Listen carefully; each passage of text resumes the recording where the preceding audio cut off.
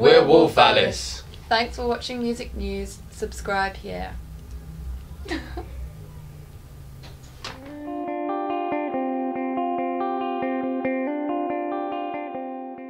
Wolf Alice, great to meet you all. How are you all doing? Yeah. Good stuff. I heard the sound check, it's sounding good. Do you reckon you could just introduce yourselves, maybe just let you know your names and what you do? Yeah, I'm Theo and I literally just play the bass.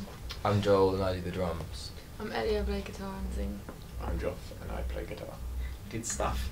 You're here to release the debut album today, My Love Is Cool, out here at HMV with a live signing and a little show. Looking forward to it, and has it been sort of a long time coming then? Yeah, it kind of feels so strange that it's here now. Today's the release day. We kind of, we've been a band for quite a while, and yeah, there's times when we thought it's never going to happen. It has, and we're here, so we're feeling good. Yeah, yeah. I mean, if you had to sum up the album, what is it all about? I suppose it's kind of like a snapshot of where we are now as a band. It's like a collection of songs that span across about 3 years, and it's got kind of like our louder, heavier side and our quieter, kind of more delicate side. And yeah, it's got a whole load of different things in between there. And I think Joff described it as a little journey earlier, so we'll say it's a little journey for everyone. Good, good. Well, what do you prefer? Sort of the heavy bits, the lighter bits? I like none of it. In general, was it a nice mixture? Or? Yeah, I think the heavy bits I find really fun to play live, and the more softer bits I really like to listen to on my iPod. So, but it's all good. Yeah, is there an overall message that you're trying to transmit? No, we don't have any kind of like massive mantra as a band yet. Later down the line, we'll get pissed off. But yeah, I love Bros the video. I run around Finsbury Park every day. It's quite recognisable for me. Ellie, you grew up there, obviously. Happy memories? Yeah, lots of happy memories. Yeah, think you're gonna make it a millionaire? You're gonna move straight out, or still buy a property there? Still have a place I'll there? probably stay in Holloway forever. I've got that feeling. Yeah, that's good. You're creating ripples in the music world at the moment. Do you feel any pressure?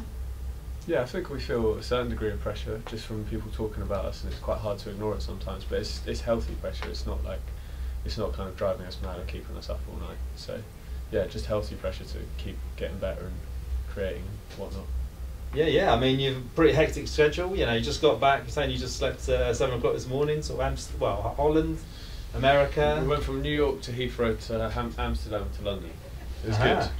We did in the like classic. 2 days. Yeah. And then you're back over to the US pretty shortly. Yeah, we're going back over to the States. I think August.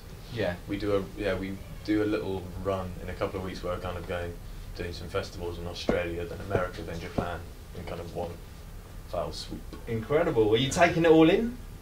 A bit of it, as much as we can. I think you got to seize the opportunity when you're out there to see what you can.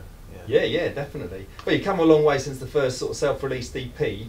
Have you got any advice? Did you get any advice from other bands in the industry along the way? I think the advice we got was kind of from touring, so like watching other bands play and like studying what they do. So that really helped us in the early stages. But I think our advice would probably be play as many shows. If you're like a kind of a band, then playing gigs is a really good way to cut your teeth, I think. Yeah. I mean, Glastonbury coming up. Is that going to be particular highlights? Yeah, definitely. I think it's always an honour to be invited to play Glastonbury, and we can't wait. Yeah, Brixton Academy as well. September the tour. 26th is the date of Brixton Academy. That's ridiculous. Still don't believe that we're actually playing there. What's the best gig you've seen there yourselves? 1975, 3 nights in a row. Yeah? Yeah, excellent. It was amazing. No, they're a good band. And you just played on the Conan show as well in America. How's the whole America thing going? Going to break it? Yes. I think we're scheduled to break it sometime in October. So yeah, watch out, States, you're going to be broken by us. Wolf Alice is a great name. Were there any other names that nearly made it, but obviously not quite? We didn't really. Piss Cat. Yeah. That would have been good. That's been sick. We didn't really think about it too much.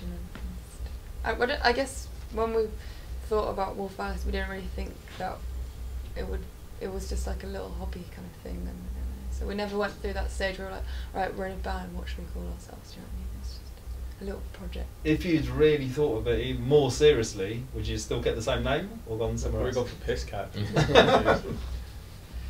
I mean, how does the songwriting process work then within the band? It just varies with every song, really. We don't have one set way of writing. We just one song will be written by one person, another song will be written by another song will be written all together in a rehearsal room. Just kind of varies. Do you write on the road quite a lot, or do you have to be off the road in order to sort of come up with ideas? I think we have to write on the road now, just because we're away from home for so long. But for this album, most of it was written, you know, in one of our houses or at a rehearsal room in London. And where do you all get your own sort of musical inspirations from? There's loads of things, isn't there? I don't know. We don't have like. Glenn Campbell. Yes, that's my Yeah. hero at the moment. Glenn Campbell's songwriting. Genuinely. Next.